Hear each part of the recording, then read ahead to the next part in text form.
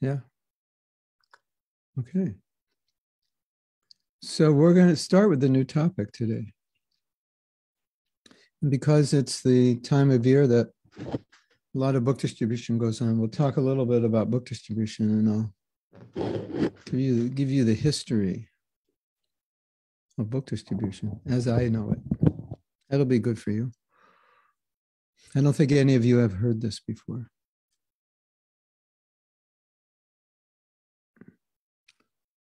Okay. Jaradha Madhava Kunja Bihari Jaya Radha Madhava Kunja Bihari Gopiya Jana Vallabha Girivardhari Gopiya Jana Vallabha Girivardhari Radha Madhava Kunja Bihari Jaya Radha Madhava Kunja Bihari Gopiya Jana Vallabha Girivardhari Gopi Jana Vallabha Girivardhari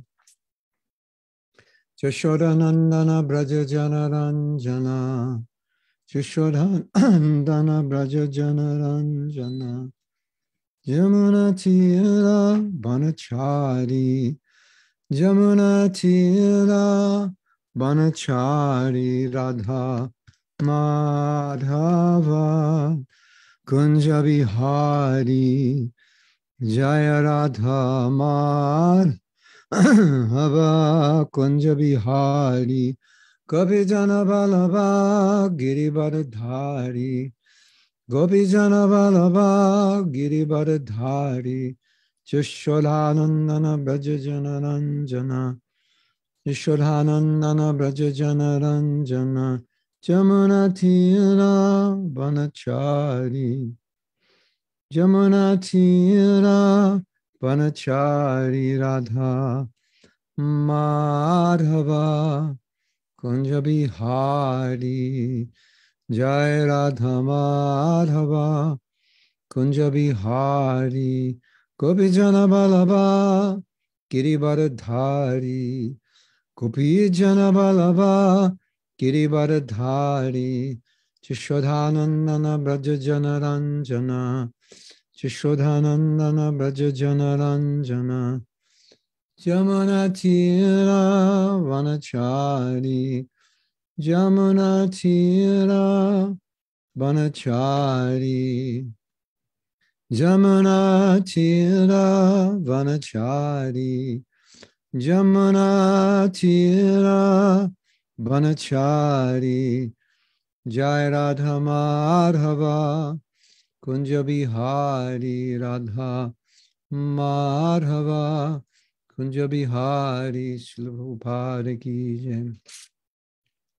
Nitai Go Premanandi Hari Hari Bo Namo Om Vishnu Padaya Krishna Prashnaya Bhutale Srimate Bhakti Vedanta Swamini Namane Namaste Saraswati Deve Gaudavani Pacharine Nirvisesa Sanyavadi Paschati this time.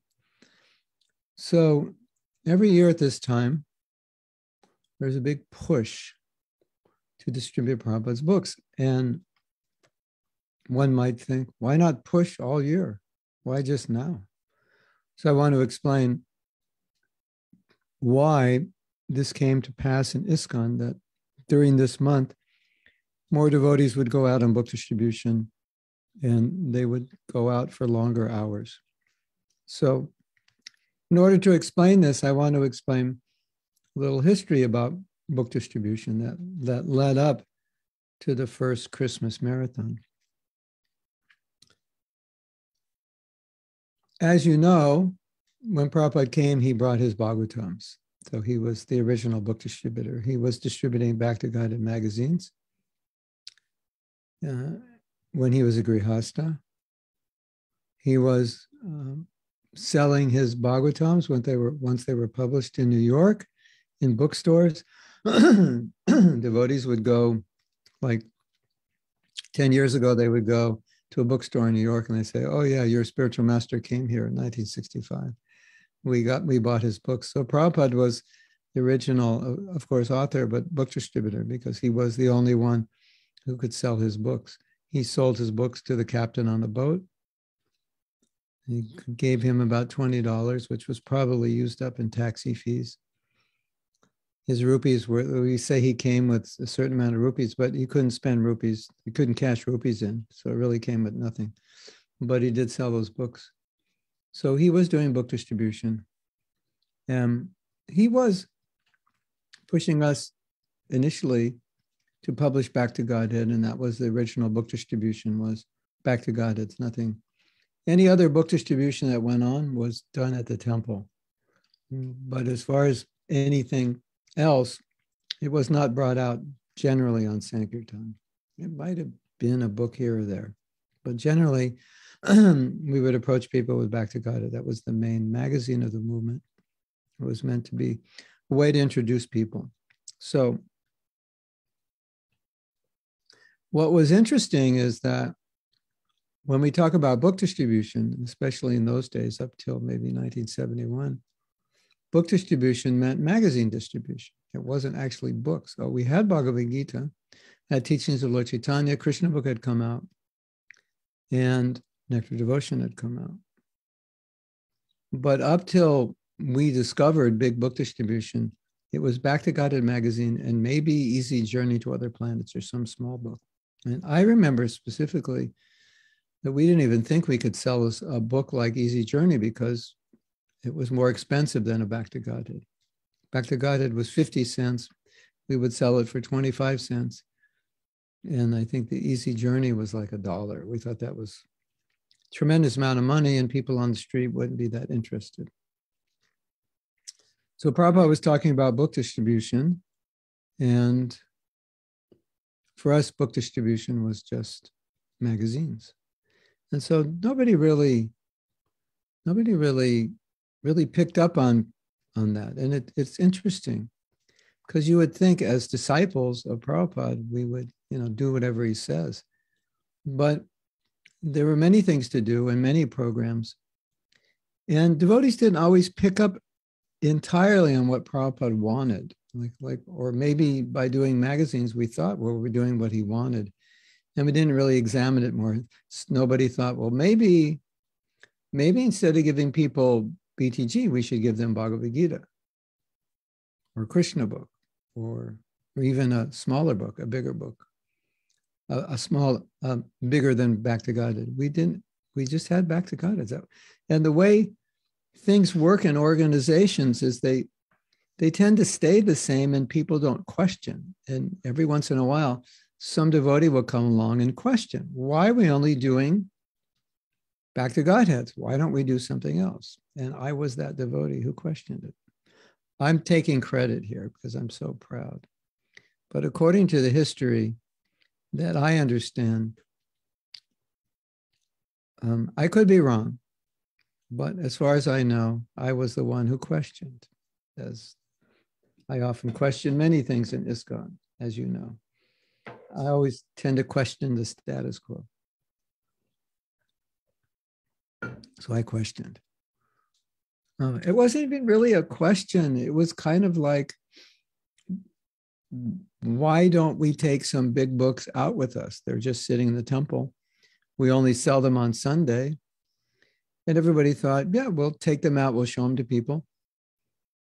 And the idea was that the only people that would buy a big book are really people who are interested, like who come to the temple. But people on the street wouldn't buy them because they're not interested. That's what we thought.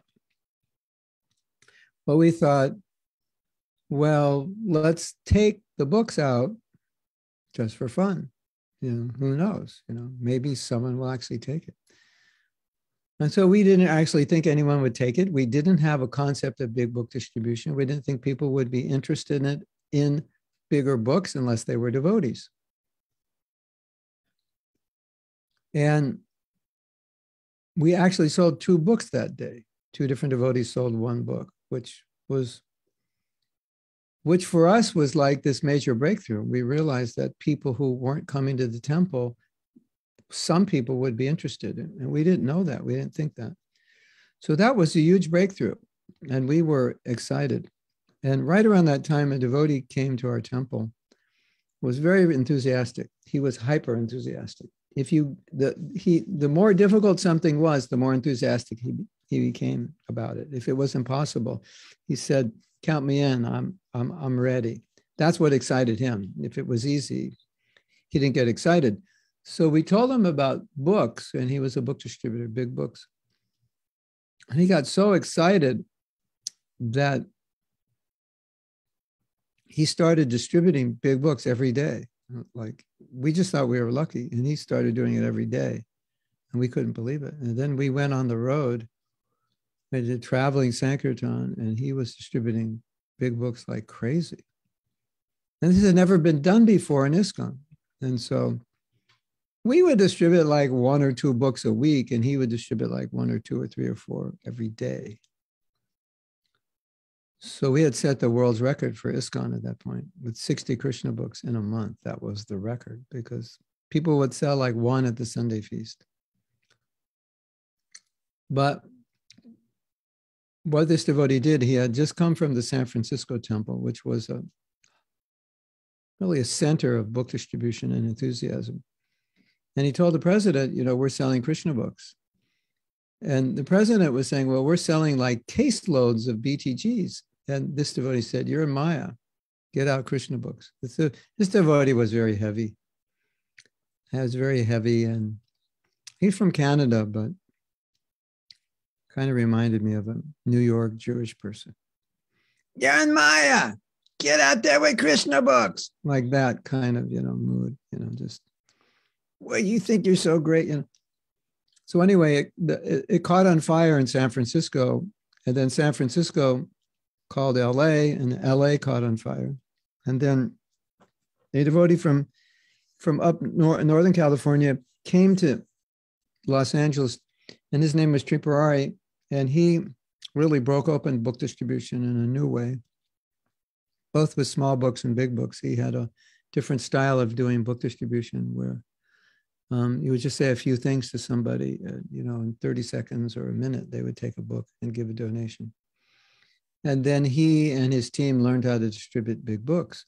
And so, but it happened gradually, but it with any innovation, it only takes one person to think, why don't we try this? Like, why don't we create an electric car? Why don't we, whatever's been created, right? Maybe the devotee told me there's a new kind of tire they're making. It doesn't have air in it, so you can't get a flat tire.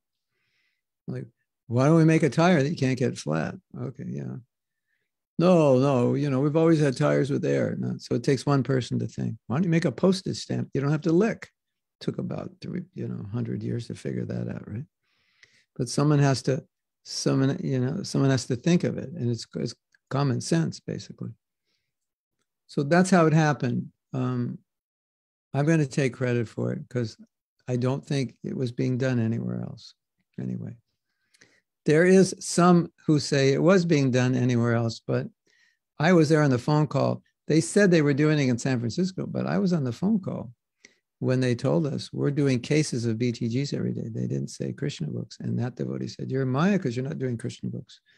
So that's why I say I have proof. It wasn't really me. It was this devotee, Thakur. He's I just had the idea. He was the one who did it. But so from that point, BTG distribution continued, but we would usually give someone a BTG, and if we see they're interested, we would give them a Krishna book or Bhagavad Gita.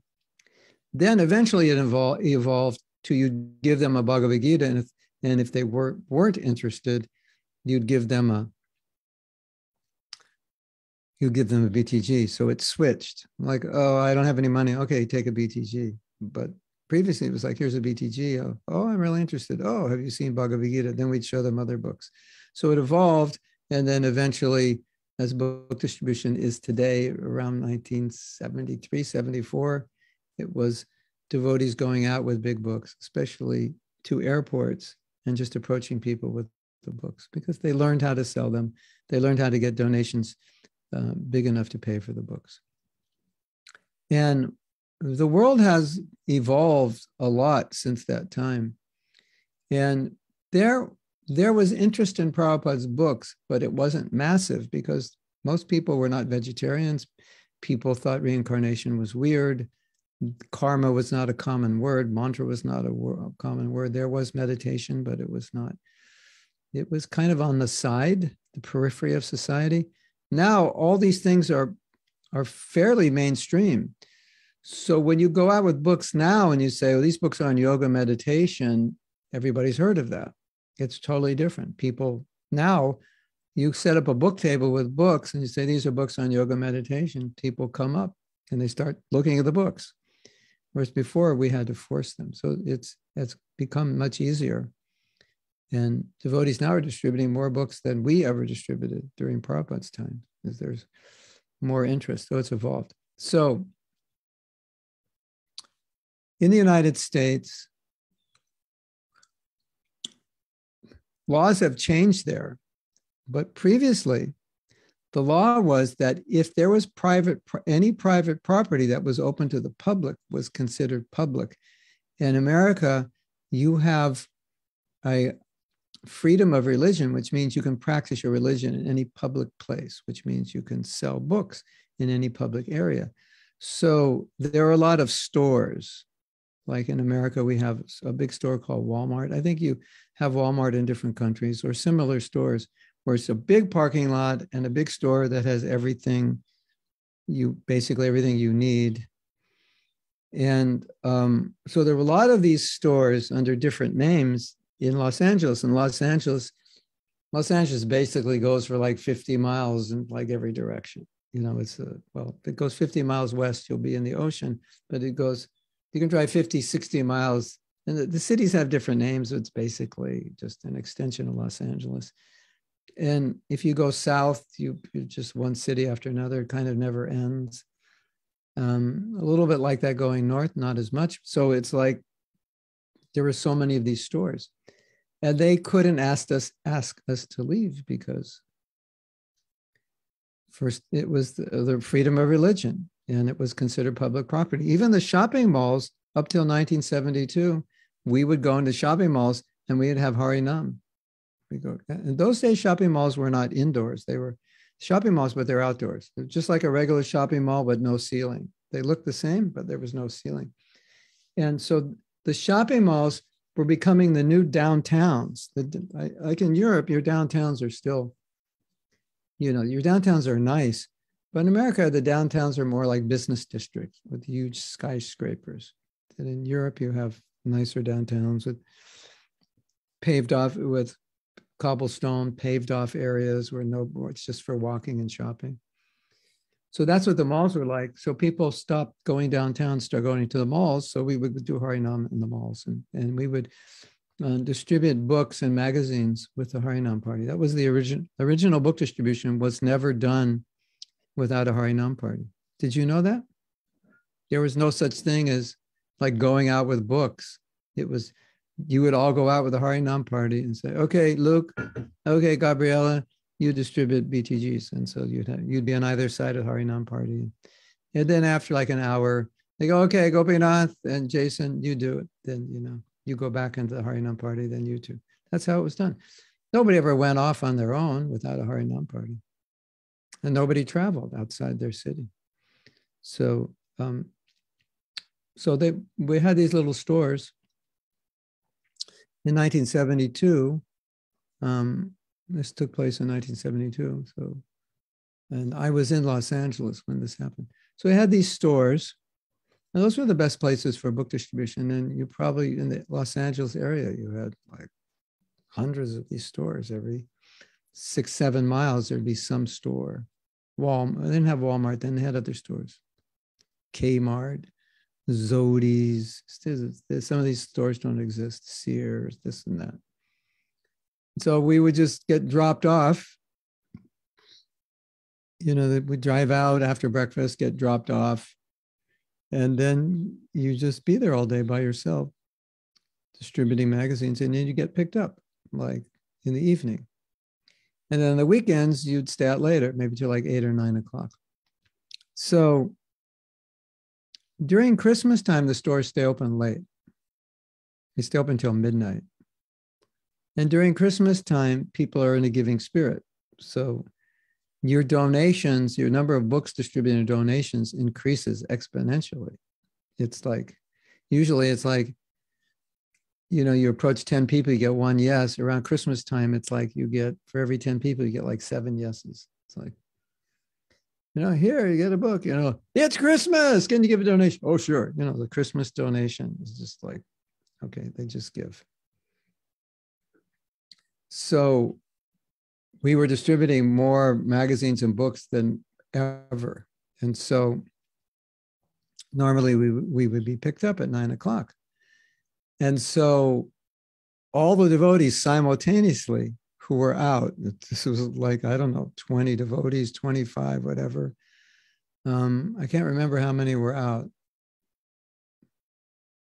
Yeah, it could have been more. When I was Sankirtan leader in Los Angeles, we had 25 men, and I wasn't in charge of the women, but there were like 20 plus women. So we had like 45 devotees. And then during Christmas, we would have like 200, like everybody would go out. If you didn't go out, we would look at you with evil eyes. Like, why aren't you going out? What's wrong with you? Are you in Maya?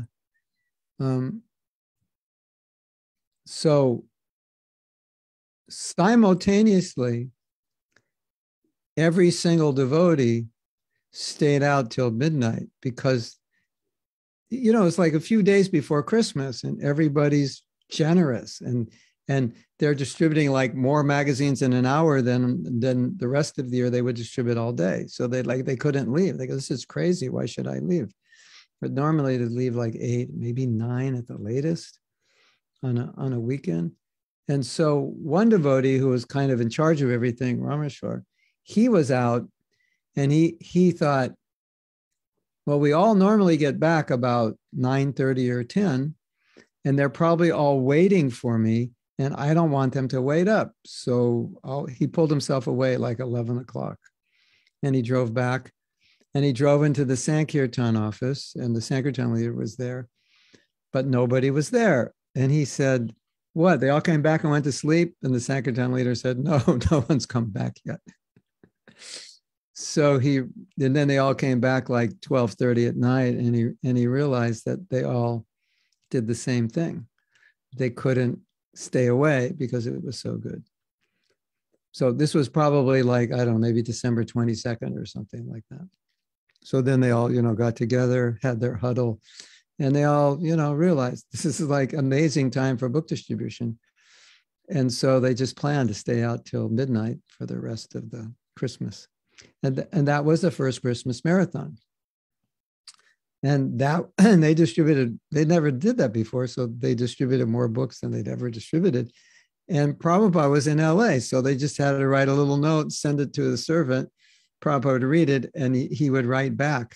You'd get like this immediate response. So by that evening or the next morning, you get a response from Prabhupada.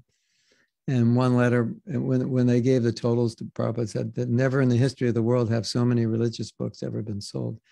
Because like I'm saying, they're selling every hour what they would sell in a day, or maybe more. And so these huge scores are coming in. And Prabhupada was so inspired. So you can imagine. If your spiritual master gives you an order, and then you have people helping you fulfill that order, doing it for you, imagine how inspiring that is, right? So, sometimes I will thank my disciples. Say, thank you for doing this. And some disciples say, no, don't thank me, thank you. But Prabhupada was always thanking his disciples. And, because he was one man distributing books on his own. And Srila Bhaktisiddhanta Saraswati Thakur had asked him to distribute books. So you can imagine how Prabhupada felt that now his disciples are helping him execute the order of his spiritual master. This is what he was told to do. And now it's happening. Hundreds of thousands, millions of books are being distributed. And who are they being distributed by? His disciples. So you can imagine how grateful Prabhupada was.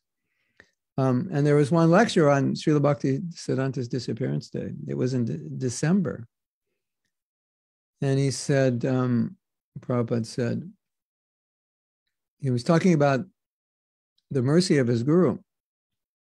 And then he said, but I have to thank you. I have to thank you more because you are helping me execute the order of my spiritual master. And then he just broke down and started crying.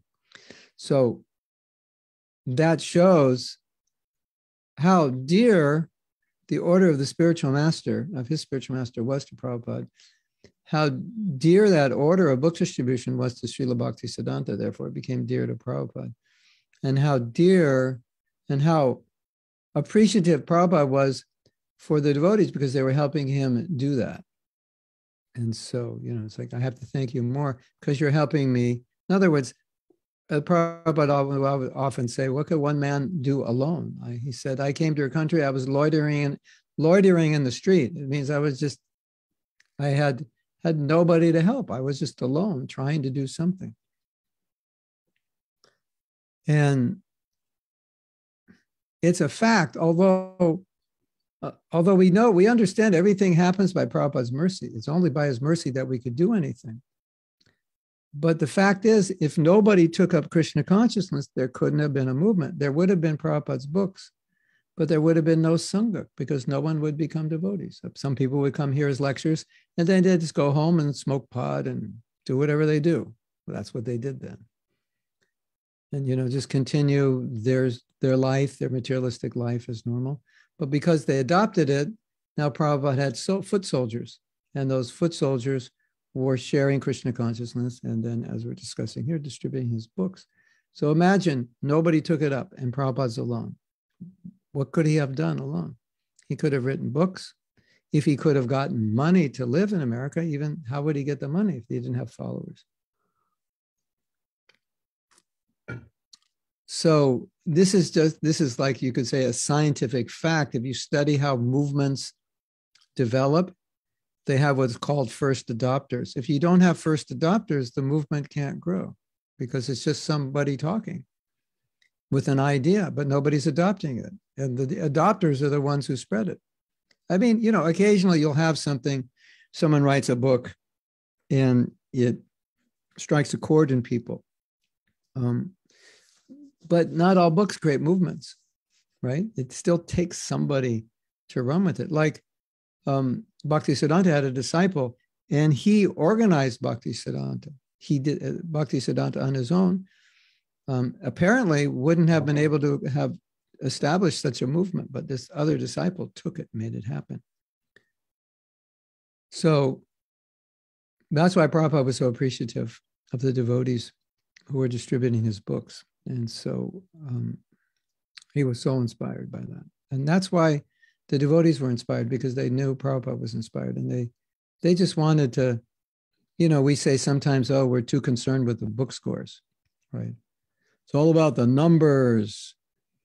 And of course, we understand it's more than numbers. It's our effort, our sincerity, distributing with compassion, doing it in the proper way, inspiring people to read the books and so forth.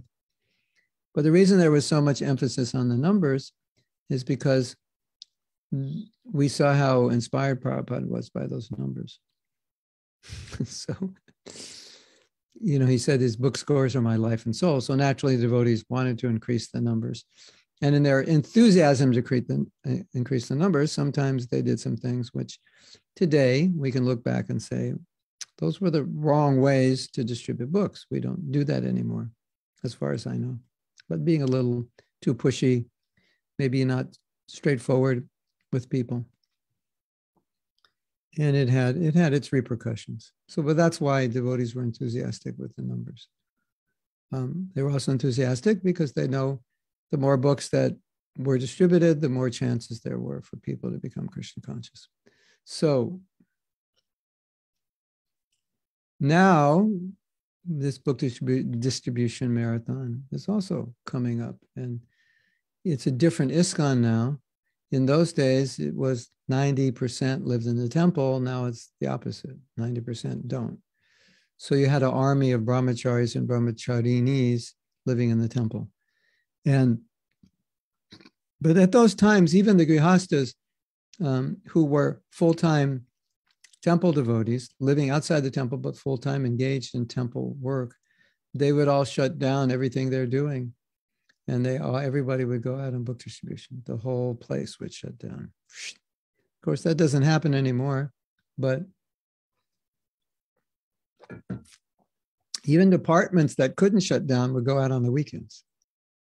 So it was this massive, that's what traditionally the Christmas marathon became, a time when as many people would remove themselves from their other services, go out on book distribution, or at least go out on the weekends. So not all of you can go out. Subsequently, I think in the late 90s, in Europe, they decided to make their Christmas marathon not at Christmas time because it was too cold. So they changed it to a summer marathon because it was just really hard for devotees to stay out as many hours as we could stay out in America where it wasn't as cold. So that subsequently changed. But last year with COVID, devotees were calling up people, getting mailing lists, calling up people they met, and selling books on the phone and shipping the books out. So in some countries, what they do is they will find sponsors.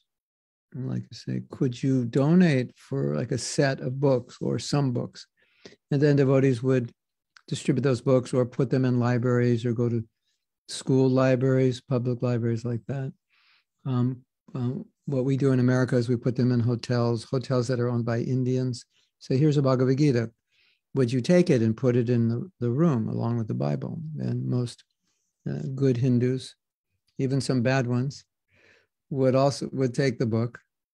And so you'll find lots of Bhagavad Gitas now in hotels. Most of the hotels in America, or smaller hotels at least, are owned by Indians. We call them Hotel Patel. That's just somehow or other. Gujaratis in hotels have become married in America. So there was a program to raise money, and you would donate money. Maybe you can't go out yourself, but you could give some money, and then they would put the books, either libraries, hotels, like that. So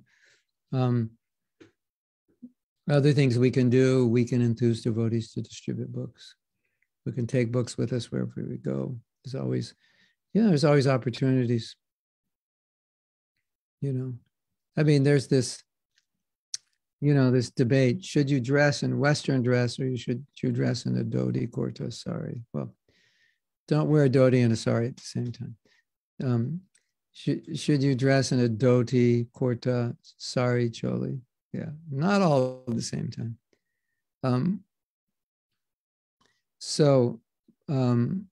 But some devotees like to do it because people will sometimes come up, especially in Mexico, like, are you a priest? What are you? Why are you dressed that way? They'll have some respect.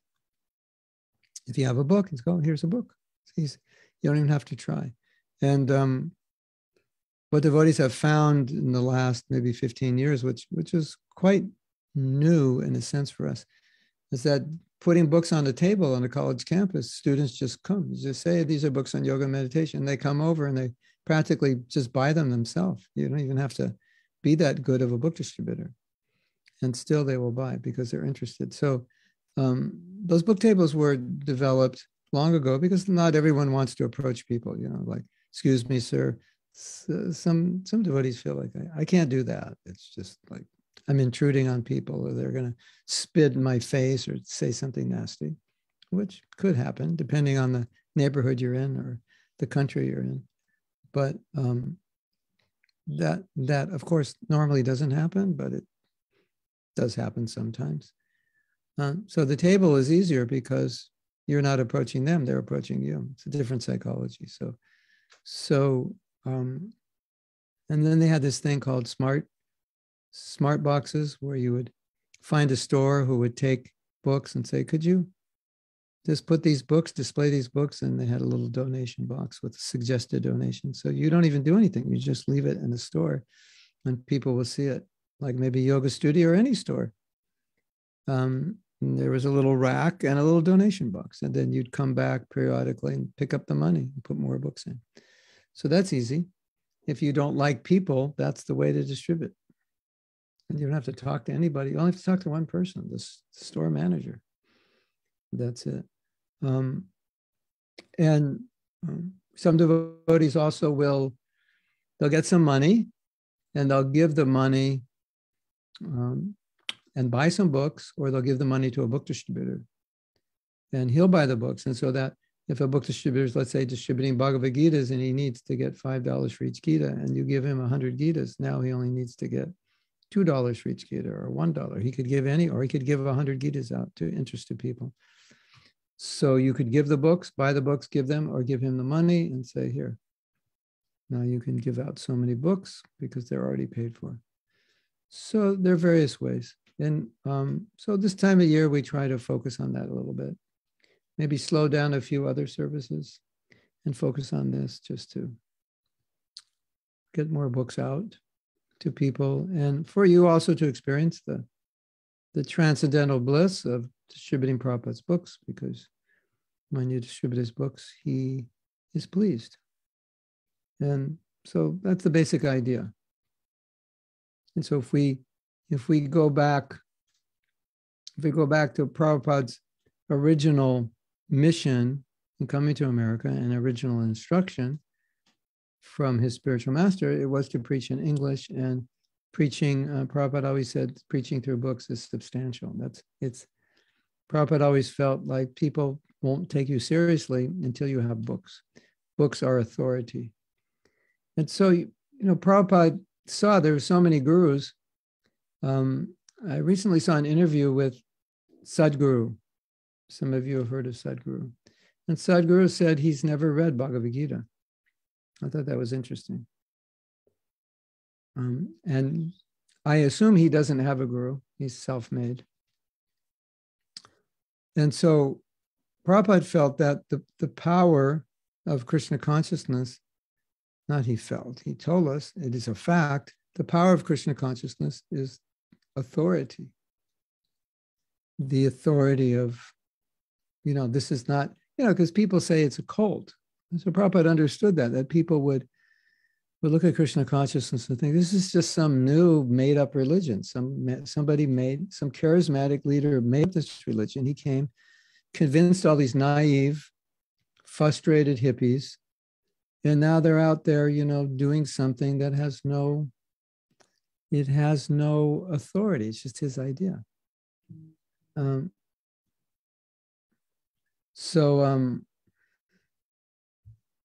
Got a message from the gods. Hold on. Must be important. Don't go anywhere.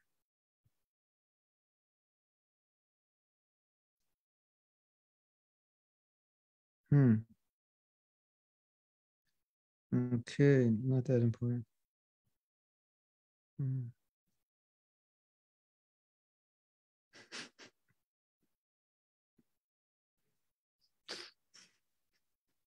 It was from the person I thought who would text me. Okay. So, yeah, so you'll read some places where, you can see Prabhupada, when was Prabhupada ready to come to America? He didn't want to come without books, right? It was when his books were published and he was ready. He had Bhagavad Gita, but he wanted Bhagavatam. So he didn't want to come until Bhagavatam. Interesting, right? And so there are different places where Prabhupada said, wherever we preach, we have to have books, because that shows this is authorized. It's an authorized movement. It's authority. And then you might know the story. Prabhupada, as I said, he was talking about book distribution, but that translated for us as magazine distribution, or maybe there was just an assumption that that's all you could distribute was magazines. And then Prabhupada told the story that he said he met a man, I don't know if he was a friend or an acquaintance, and the man said to him, well, you're publishing Back to Godhead, but he said, magazines, people, they'll throw away, right? Books, you don't throw away books.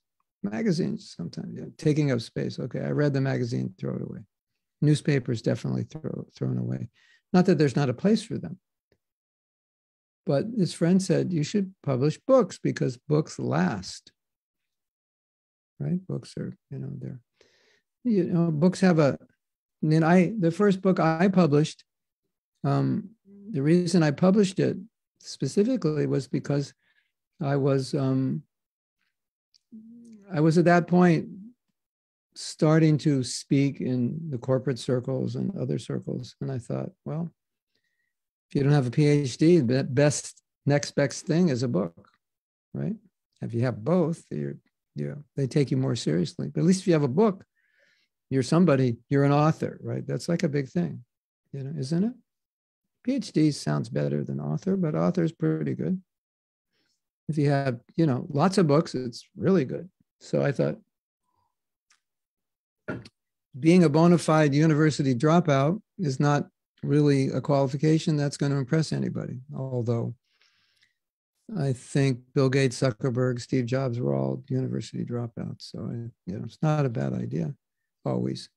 But you can't really put that on your business card. UDO, university dropout. What's a UDO? Oh, I dropped out of university. I was the smartest kid in my class. I figured you should drop out, The stupid ones stayed. Now they're working 9-to-5 jobs, which are now 8-to-7 jobs. But not everyone will understand that. So I wrote a book. It was just quotes, uplift yourself. So it was easy to write. We just had to find some quotes, categorize them, and I had a book, ta-da, and edit it a little bit. And people are like, oh, you have a book. Yeah, you're on Amazon, you're an author. So there's credibility there in having a book. So this friend or acquaintance, whatever, told Prabhupada, books last. They stay on the shelves. And so Prabhupada he took that seriously, publishing the Bhagavatam. And then we had this question, 2 questions.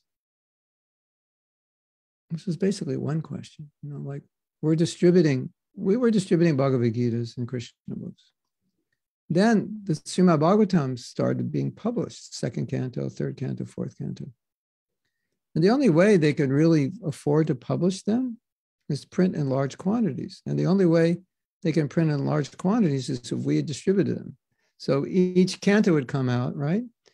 Oh, 2nd canto, 1st volume. We go out and distribute that. Oh, 2nd canto, 2nd volume. We go out and distribute that, Oh, and then we were up to like 6th canto, Yamaduta's on the cover. Okay, we can distribute this one now. That's what we were doing, So here, take the book. See these guys? You don't chant Hare Krishna, you're going to meet them, Give a donation. Yeah. Punch you in the nose for that. Actually, one guy, the story is one man, when he saw those, he had a near-death experience and he looked at the book and he said, I saw them. Isn't that amazing? Yeah. These amazing experiences you have on Sankirtan. So as the books were being published, we had to distribute them to pay for them. So we, as devotees, we all got our sets, but you just couldn't print 1,000 of each book. It would be extremely expensive. So to keep the printing costs down, we distributed, I don't know, print 50,000 or something of each volume. And then devotees would say, Prabhupada, 2 things were happening. So like, can they understand these books? It's like just the middle of the Bhagavatam.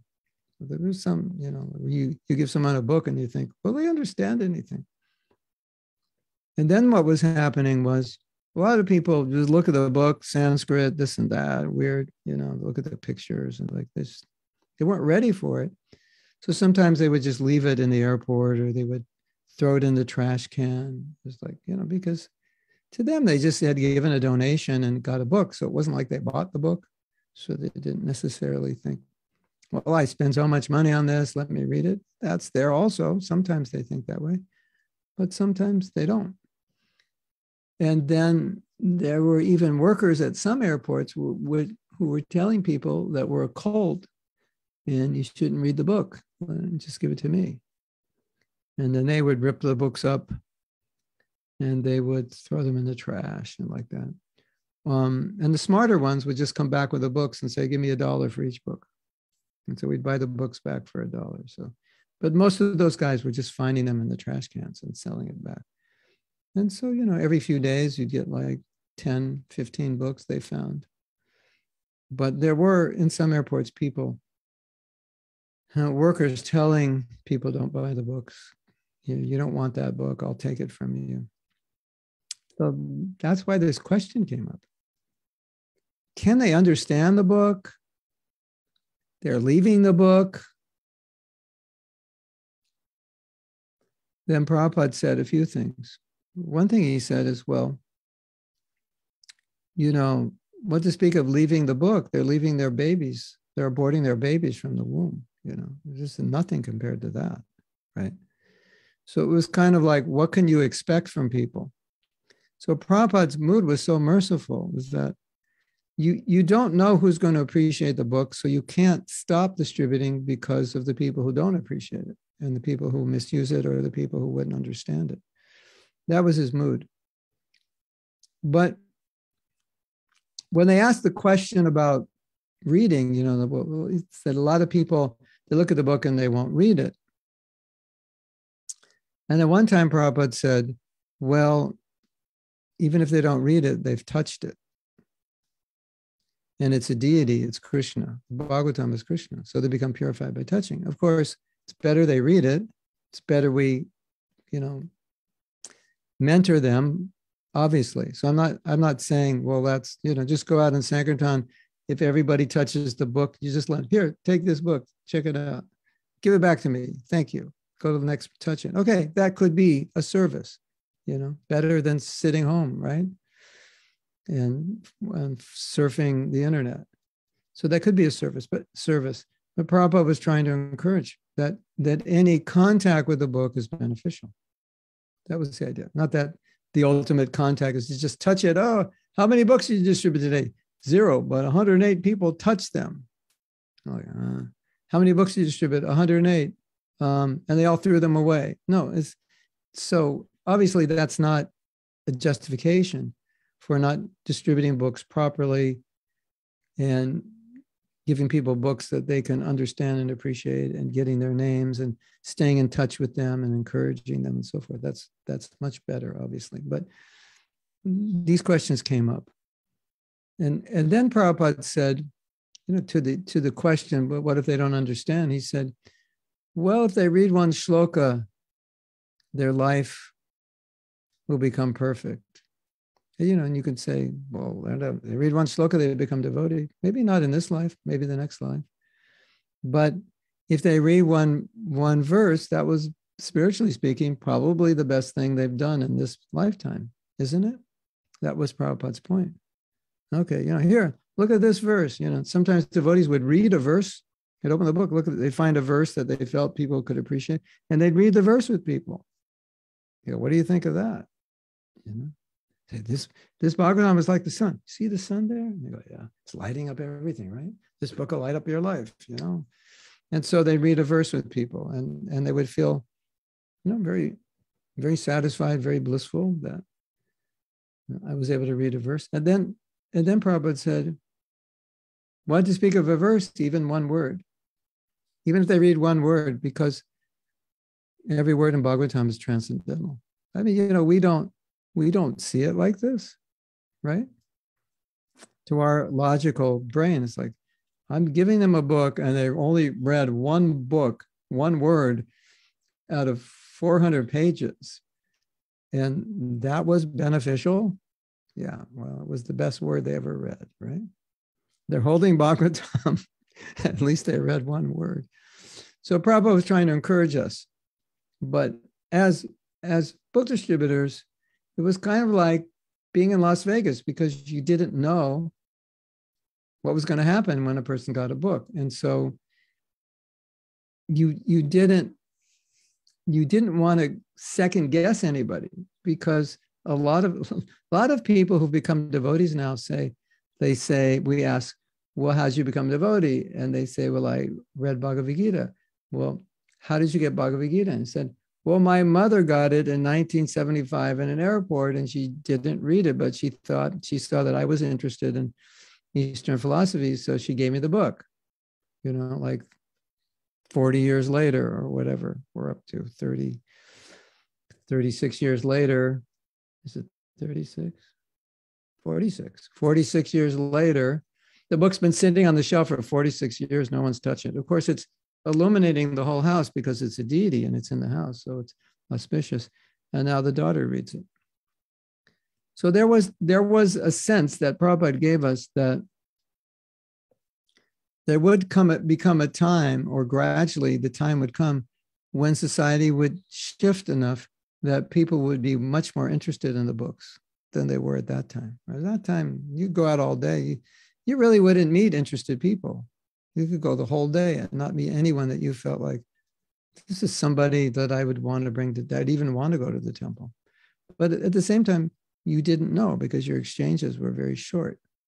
And they're running through the airport late for a plane. And so, you didn't know. But the cool thing about distributing books in those days is all the touring bands were going through the airport. So I think all the famous rock bands, they all got books.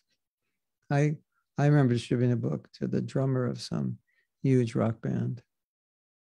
He was burned out from traveling. Like, that must be hard to travel. He goes, yeah.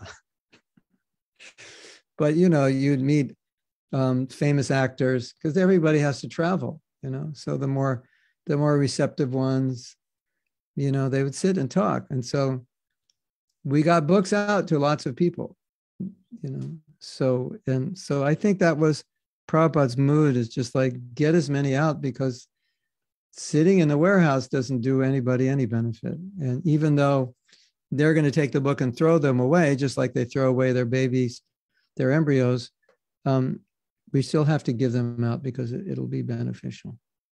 And whatever they'll suffer for that sin of throwing away Bhagavatam, they'll also benefit eternally from touching it. So then in subsequent years, we were, you could say we were a little narrow-minded with that philosophy, because it was just like, just get the book in their hand somehow or other, and you've done your job. And many devotees, and more so now, we're feeling, well, that's just the first part of the job. There has to be more contact, place for people to call in, learn, and so forth. And we need books which are easy to understand. And so the book Coming Back, Higher Taste, and Chant and Be Happy were actually created for college students, inexpensive books, easy to understand. And so it took Prabhupada's ideas and written by Dhruta Karma, Mukunda Maharaj, easily understandable, and good for college students who don't have a lot of time to read, and it's easy to read. So there were efforts to bridge some gaps, reading groups, distribute books and then have a reading group, invite people, we'll all read together, explain. I became a devotee because I attended Bhagavad Gita class twice a week. So it was explained to me. So I got it very clearly. So these things, of course, are there, not always possible, but follow-up, communication, all of this. This is more, this is happening more now than then. So I don't want you to think, oh, what's this? You just distribute a book and, we distribute millions of books and like 3 people out of 1 million read them and what. Many of us felt that way, of course. But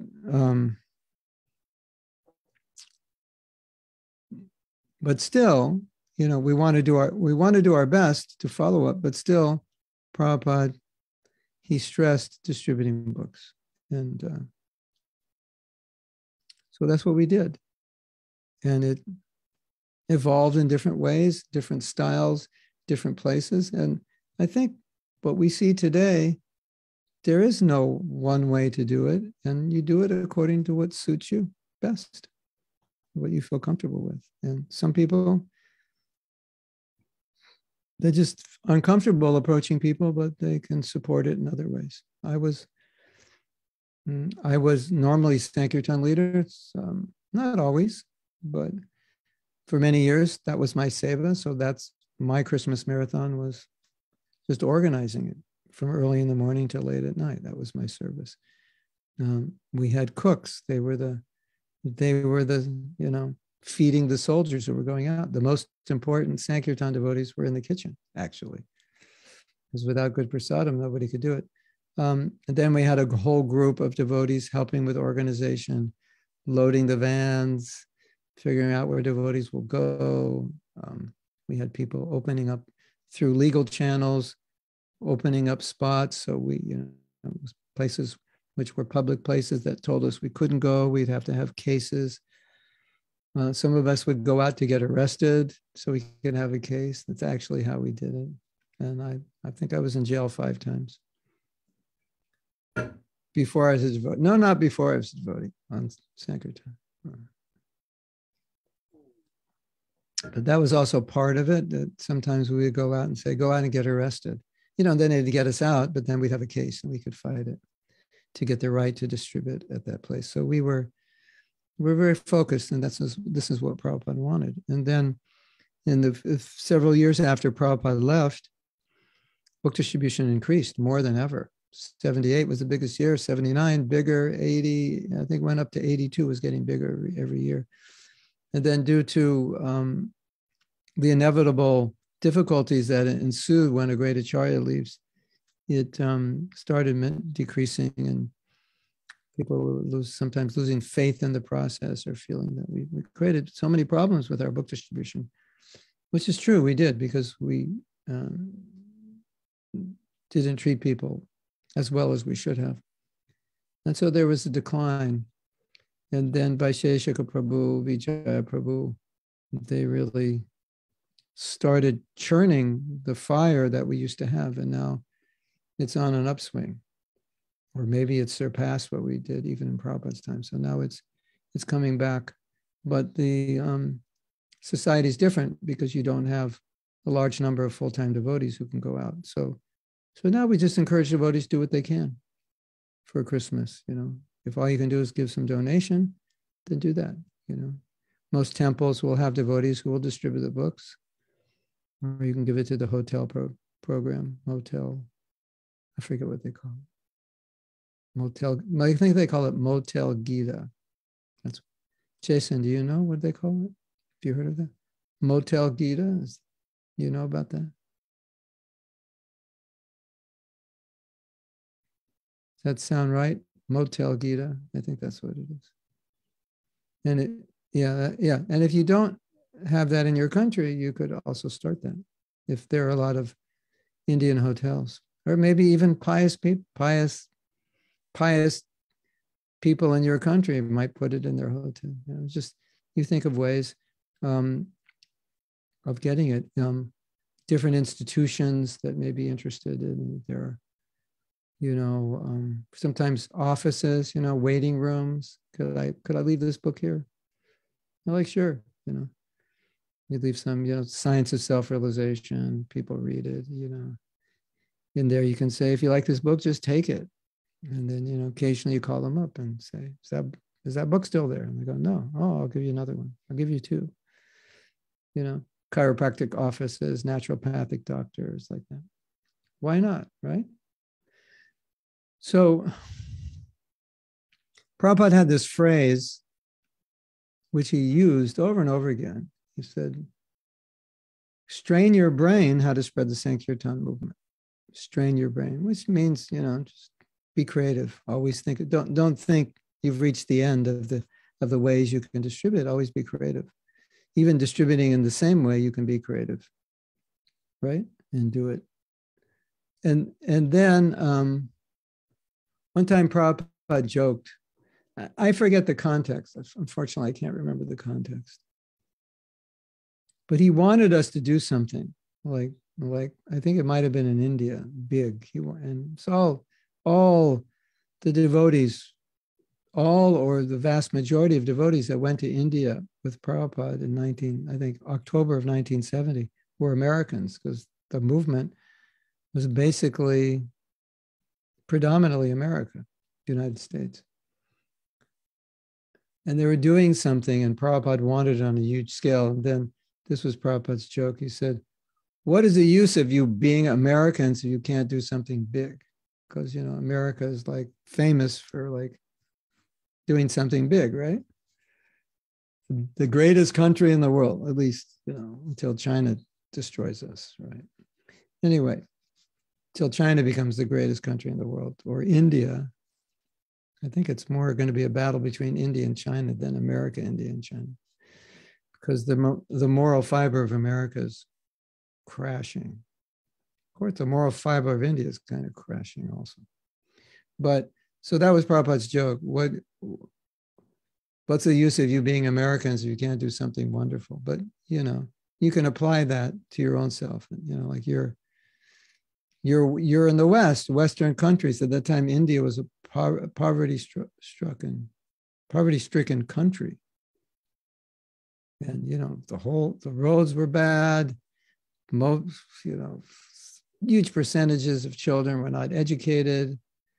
Lots of disease that was not being controlled, And so Prabhupada said, America, Western, look how together you are in the Western country. Prabhupada, one lecture, he said, America is very nice. Your roads are like silk. And, do you ever think like that? In your country, your roads are like silk. Well, if you come from a country that has potholes every 3 feet, you would. And that was India at that time. You couldn't drive across India. You'd destroy your car. There's so many potholes. I mean, yeah, it was really bad, really primitive. Even today, the road to Mayapur is, after the rainy season, it's horrible. So now where you are in the Western countries, very modern, very comfortable. So what's the use of being Western? Can't do something great. Or we can say, what's the use of being you unless you do something great? So there's no stereotype way to distribute books, although you can learn how and be given mantras and say things that work. But at the same time, I'll tell you a story. At the same time, you have your own creativity. I told this story once, beautiful story. You will like it. It will inspire you to be more creative. So some book distributors were thinking about training devotees. This is what you say. You greet people with this saying, then you say this, then you give the book, then you open to this page, show this verse, then say this, say that, ask them this question, then you ask for donation this way. So they thought in doing that, it would make it easier for devotees, and devotees would be more effective, which makes sense. And so they presented that idea to Prabhupada. And he was okay with it, but he wasn't excited about it. Would you like to know why he wasn't excited? He had mixed feelings about it. You ever have mixed feeling about an idea? Like it's kind of like a good idea, but it's like, it's not all good. It's partially good. We're thinking of doing a restaurant and we're going to make this and that. And you're like, that's a good idea. And we're thinking of putting the restaurant in the, poorest part of the poorest section of the poorest town in our country that has the most crime and violence, because with prasadam, we're gonna solve that problem. Like, I like the pizza and ice cream, but the poorest of the poor section, I don't think they could actually afford pizza and ice cream because they can hardly afford bread and rice and potatoes, something like that. So Prabhupada said, he said it's okay, but it's a little artificial. And what he meant was that it takes away the creativity of the individual book distributor. And then Prabhupada quoted the saying, I don't know where it comes from, you've all heard it, every man is his own genius. Every man is his own genius. Like we have our own creativity. So if let's take an example of music, right? So we're going to say, Sydney, I want you to sing this song by the Beatles. That she's going to, and I say, let's sing it your way. Sing it the way you feel it. So let's say it's a Paul McCartney song. So I want you to sing Blackbird. You live in the South of America where there used to be slaves, and in your neighborhood. And Blackbird's about freeing the slaves. She goes, yeah, I heard about that. I don't like that. Okay, you can sing it. You feel it more than he does. So she'll sing it, in a different way. Blackbird, different, right? blackbird singing in the dead of night. And it's not the way he sang it, right?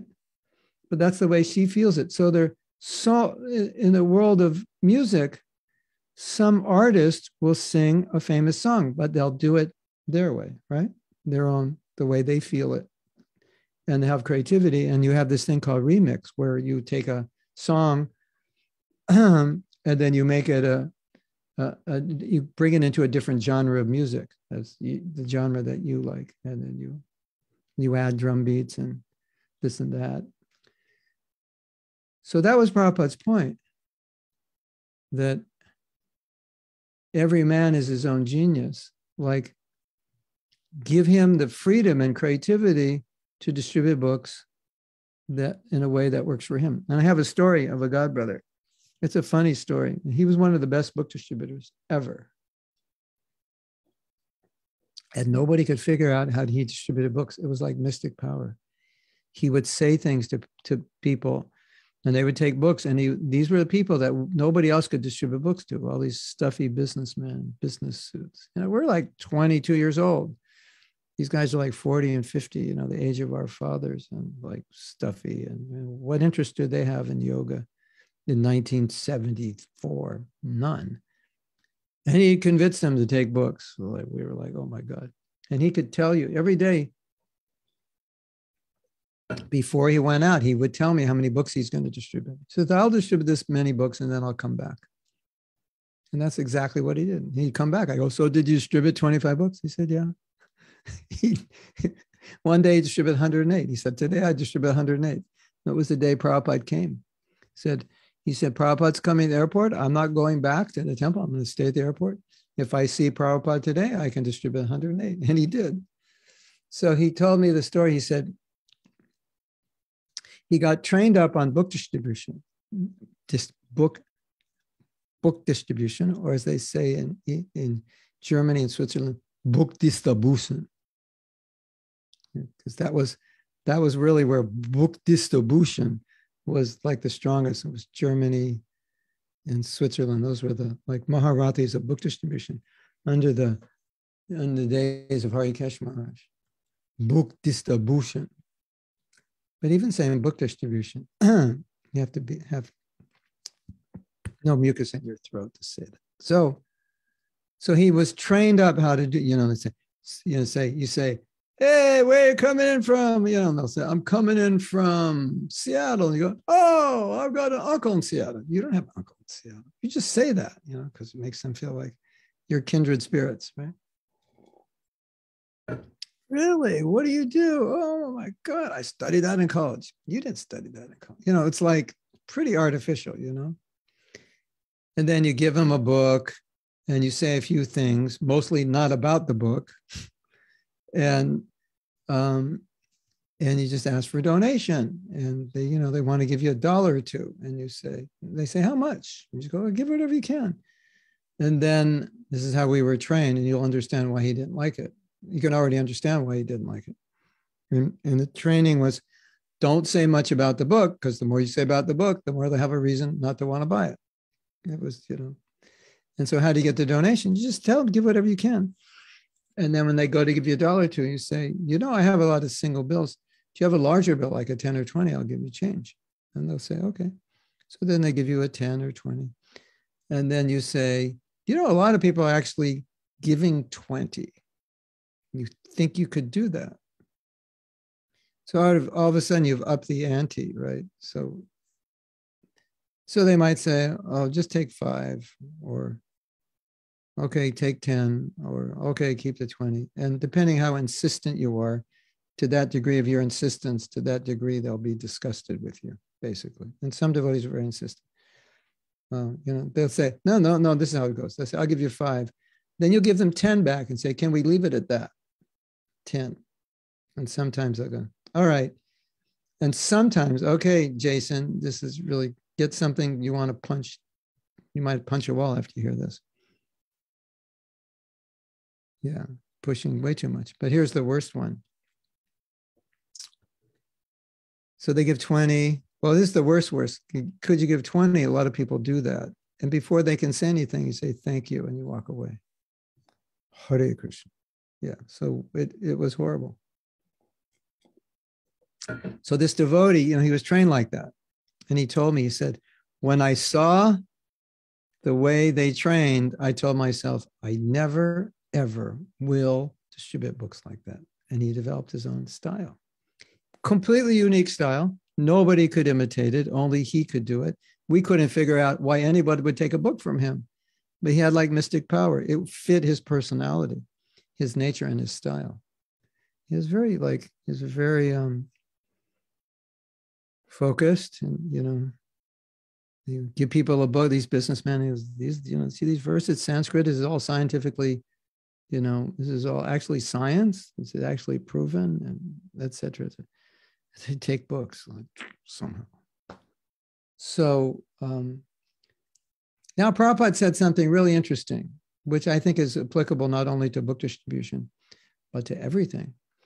He said, if people feel that you are their friend, when friends means you have their interest in mind, you're not cheating them. He said, if they feel that you're their friend, they'll take a book. Isn't it true if you go to a store to buy something, you have a salesman and you like them, you're more inclined to buy? There was a devotee, he was a #1 salesman at this electronics shop. And I said, do you know anything about electronics? He said, no, I don't know anything. I said, how do you do it? And he said, I just get them to like me, and then they buy because they like me. They trust me. You don't want to buy from somebody you don't like, right? You want to buy from someone you like, isn't it? And you trust them. So that was Prabhupada's, but his was his point. It's a sales point, but it's a philosophy. The devotee is everyone's friend. So you should be their friend. They should feel you as their friend.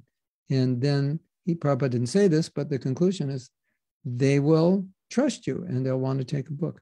So then what I did, this is one of insider's secret, power users, insider's secret for book distribution. Then what I started doing was I would, everyone I approach, I would pretend like this is my best friend. Like I would imagine my best friend and I think this is him. And I would deal with that person exactly like that was my friend. In fact, on Sankirtan, because I grew up in Los Angeles and I was in the temple for many years, I remember meeting one of my friends from high school, like one of my closest friends. But and always thinking, today when I go on Sankirtan, I'll probably meet my other closest friends. I never did. But whenever I dealt with people as if this was actually my friend or a family member, it was very interesting because I could see that they felt differently. There was more trust and they were more comfortable with them. So that's an insider's power secret to book distribution. Deal with people like this is a family member, an old friend. Although they don't look like your old friend or family member, but pretend they are and just deal with them as you would and see what happens. Okay, so it looks like there's some conversation. There's some chit chat in the chat. Well, not chit chat, kata, prashna, questions. Okay, let's see what we got here. For Christina, I am great distributing books if I don't have to ask for a donation. Usually I buy them myself. Yeah. Well, I want to tell you a story, Christina. This might help you. You don't have to do this, but I'm just going to explain the story. Some of you may have heard this story. It's a great Sankirtan story. The airport couldn't get rid of us, so they thought if they harass us, then we won't come back. So they told the people, like the people, the checkout, whatever you call them, the people who work behind the counter. I don't want to call them flight attendants. Anyway, the people that work behind the counters at airports when you go to get your ticket, they're not always busy because there's hours where there's no flights. In those days, nowadays, those people go to the gate and they check in. In those days, they just stayed at the front. So they had time. And when they had time, they were told, tell people they don't have to buy these books. Somehow try to get people not to take the book. So this one lady was following me. And when I'd give someone a book, she was pretty polite. It's not like they wanted to do this. So when I give someone a book and tell them, and they're about to give a donation, she would say, you don't have to give a donation if you don't want to. But it was very low key. It's like it didn't. Some people would say, oh, okay, and give the book back. And then I thought, all right, now what to do? Not everybody did, but now what to do? So Christina, this is what I did. This is the only thing I thought would work. Before she would say it, I would say it. Let's say her name was Susan. So I'd give them a book and say, we ask for donations, but you don't have to give a donation if you don't want to. And I said, isn't that right, Susan? And so she was happy that I was saying it because that's what she was supposed to say. And she didn't realize it was backfiring.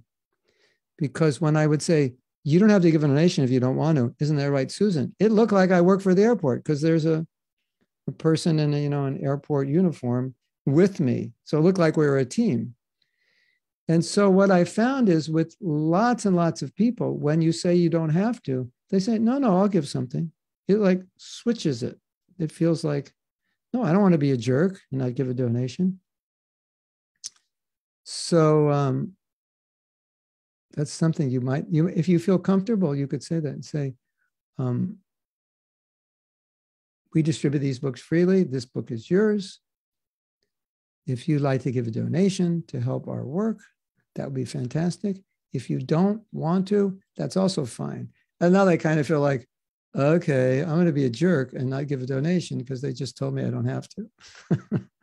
So sometimes it works that way. So Christina, if you feel inclined, you could try that and see what happens. You don't have to give a donation. It's fine. If you don't want to, you don't have to. This book is yours. As Vaisheshika Prabhu would say, but if you do, it's part of the ancient culture that when you give first a gift you got, then the knowledge becomes, I forget how he says it, then maybe somebody knows that the knowledge you gain the knowledge that's in the book when you give something for it. He said, but otherwise, these books are paid for. We don't need the money. Don't worry. Something like that. I had a teacher. He was selling a course. The course was $2,900. It was a 5-day course, $2,900. You know, one of the things he said, I'm a multimillionaire. I don't need the money. This is for you. So it kind of downplayed the price. He needed the money to buy a second yacht, I'm sure. But technically speaking, he didn't need the money, but he's a businessman. So businesses always need money. But by saying that, it feels like, oh, this is for me. The book's for you. It's for your benefit. We don't need the money. And you don't have to, unless you want to, because, when we can distribute more books. If we get donations, more books for other people, if you like. Something like that, simple. So that way, any normal person would just be totally okay with that, because you already said it's okay not to. So that was my discovery. It actually worked better. You don't have to give a donation if you don't want to. We just ask for them. I mean, you can be a jerk and not give a donation. No, I didn't say that. Although with some people, I was so funny, I could say it. What about distributing a movie, the Hare Krishna movie? Yeah, of course. Distribute anything you want with the book, including your phone number or email ID. Stay in touch. How to prolong the time you are outside distributing books. I found after some time I run out of energy by distributing more books. The more you distribute, the more energy you get. Or go to a different place where people might be better. If you're distributing at a place that's really hard, you'll run out of energy very quickly. Or learn how to distribute more books, or do a table and sit down. Of course, in your country, you'll freeze, right? Unless you can do it inside. Anyway, tables, you just have a table and call people over. Yoga meditation. From Shalini, she says, cookies work well with books. Yes. Some people may at least take us. Yeah, definitely. Bring out cookies. Yeah. First, have them eat the cookie, then ask for a donation. Your donations will increase that way. Right?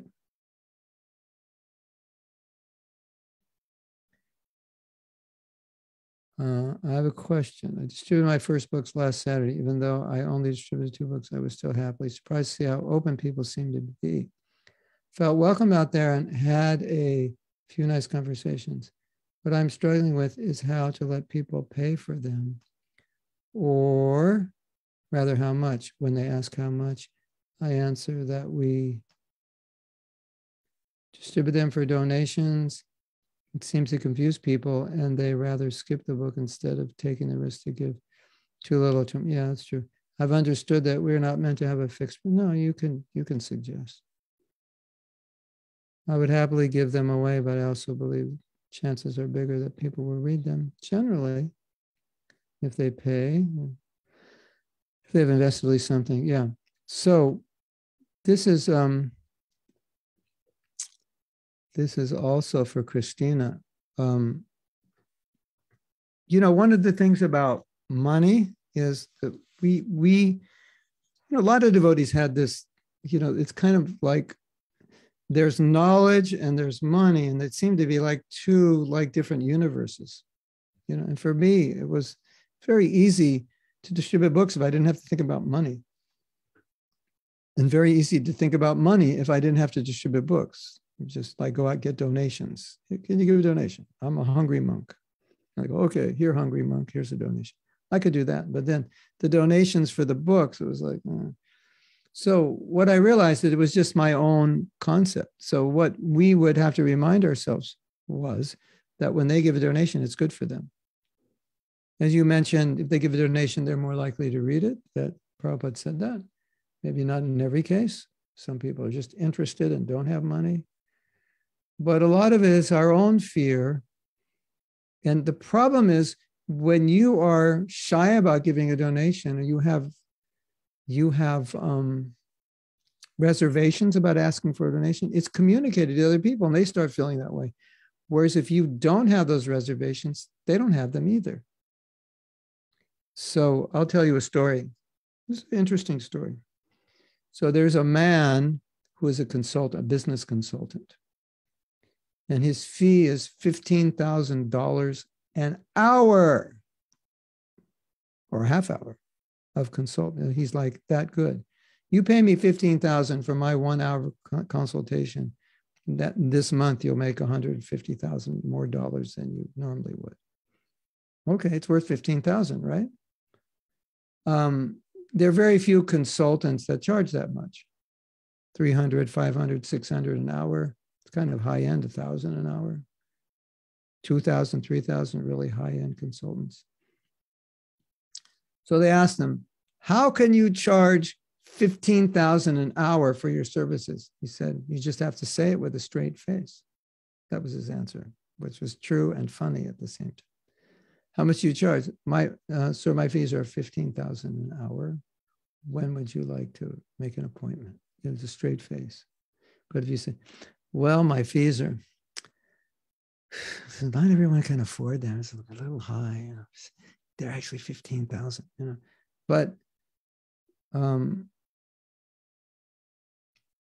for me, I have a tendency to want to joke with people. So they say, how much? And I go, wow, for a rich guy like you, sky's the limit, right? So if because it's a friend, you're dealing with them like a friend. That may be uncomfortable for you. Then just give them a price and say, well, around more or less around $3, more or less around $5, more or less around $10, like that. Or some devotees will say, well, it cost us $2 to print this book. So if you could give at least that much, that would be nice. If you are okay with asking for it, they'll be okay with giving it. If you're not okay, it's going to affect them. Or you will attract people that aren't okay with giving money. And so it's like, so you have to work on that internally also. You have to be comfortable with it. So, so that's one way of doing it. Say, this is what it costs to print. So if you can give that or a little more, if you give a little more, it goes to, we can distribute more books. And they say, is that okay with you? Are you all right with that? And they'll go, sure. Because whatever it costs to print is way less than what you would think you would pay in a bookstore. You say, I know this book, like if you went to a bookstore, it would be $20, but it actually cost us $4 to print. So That's what I would do. I always like to give the retail price. You say, yeah, in a bookstore, it's like $20, but costs us $4 to print. So if you could give like at least that, 4 or 5, 10, that would be great. Something like that. But, it's totally up to you. Don't be an anxiety. I don't want to put you in anxiety. So once you establish the relationship with them, right? When you have a relationship with someone as friend, they trust you, you can say anything, right? So that's the main thing, is build trust and friendship, within the first like 10 seconds. A mother and daughter are together and you tell the joke, oh, sisters, right? And they're like, yeah, right. They know you're just flattering them. But they like it because you're funny, right? And if people like you, then they won't. If people like you, then whatever you say, they're not going to take offense. Krishna will inspire you how to do it. Pushing too much for a donation? Yeah, that story I told, yeah. Was it Neil Peart from Rush in the airport? I can't remember. I think it was the drummer for a band called Traffic. Maybe not. Bigger band. I don't know. I probably met so many. I used to live in the airport for like 5 years, every day, distributing books. Who knows who I met?